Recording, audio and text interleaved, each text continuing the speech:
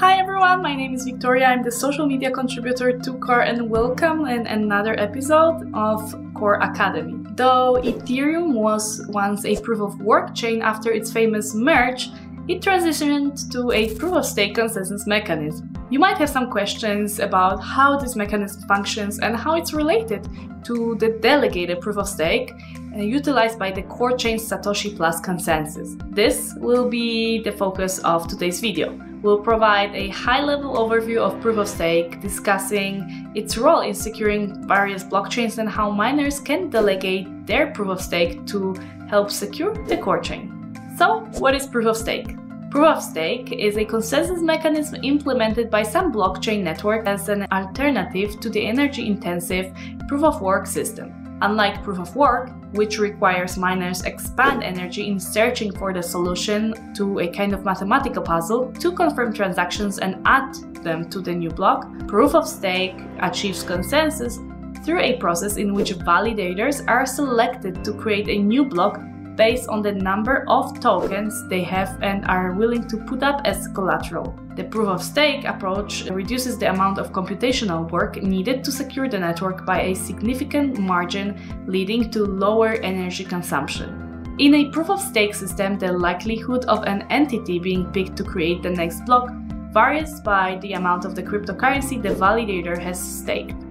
The more coins a participant stakes, the better their chances of becoming a validator. This stake acts as a form of security deposit. Validators who act dishonestly or fail to validate transactions correctly can have a portion of their stake slashed, meaning they lose some of their holdings as a penalty. This incentivizes validators to act in the network's best interest. Beyond just reducing energy consumption, proof of stakes also aims to solve other issues associated with proof of work, such as the risk of centralization from mining pools.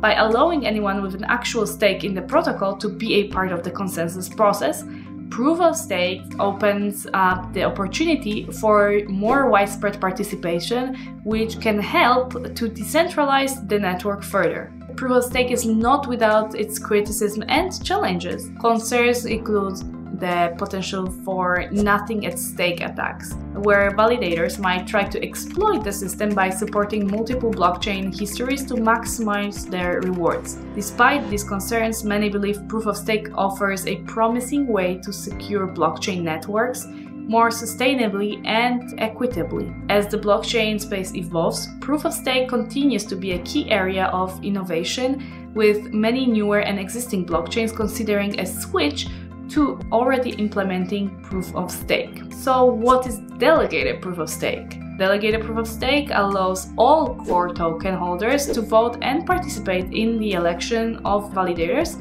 set by delegating their holdings to validator. Because there is only a very small minimum staking requirement, just one core token, all core holders can participate in the governance of the core network. Core token holders can delegate their core tokens to particular validators at stake.coredao.org. We'll have more information about what validators are and how they are elected in the future videos, but you can find more information in our white paper. The link is in the description. And there you have it. You should now have a good grasp of what proof of stake is and how it can be delegated to core validators. Be sure to check out other videos we made about basic concepts of blockchain.